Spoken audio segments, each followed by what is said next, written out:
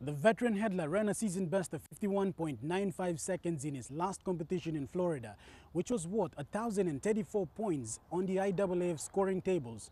But this wasn't enough to overhaul the 1,072 points from Piniau on 11th June.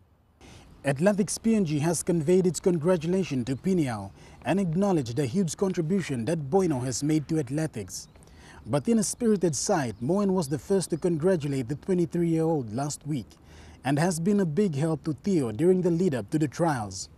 On a special note, Coach Theo, who has been with the athletes in Florida, says the bond of friendship between the two goes far beyond athletics, and it is only on the track where there is evidence of competition. Mr. Green says Mowen has been a model for the younger athletes, displaying hard work, class and consistency as evidenced by his performance over many years. Toea Wisil is also confirmed in the team now that the PNG Olympic Committee qualifying period has come to an end and no other female athletes have come close to qualifying.